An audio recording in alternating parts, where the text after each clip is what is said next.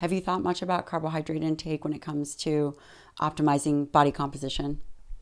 The data shows that you can adapt similarly, change your body composition on a higher fat or a lower carb or higher carb, lower fat diet. So the way that I would approach it is make sure that you're getting your protein and then adjust based on preference. Of course, we don't want our dietary fat to get super, super low. But I think for And why is that?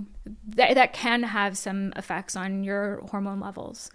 And we want to make sure that we're getting sufficient nutrients overall in general. So I think whenever we start to really restrict one macronutrient, we can run into some issues with micronutrient deficiencies or potentially overall caloric intake. But a lot of this should be based on preference. Some people just prefer higher fat foods and others prefer higher carbohydrate foods, and both are fine. Yes, we would also agree with that. Focus on dietary protein first, 1.2 to 1.6 grams per kg. I don't care if people go above.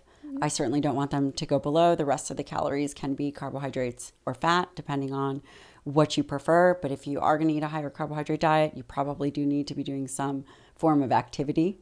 Otherwise, it becomes difficult to utilize those carbs in a meaningful way. And if you're somebody who's doing a ton of high intensity or endurance training, then you might want to push those carbohydrates higher. But I think for most people who are just looking at being healthy and maintaining or changing body composition, that, yeah, I would agree with you.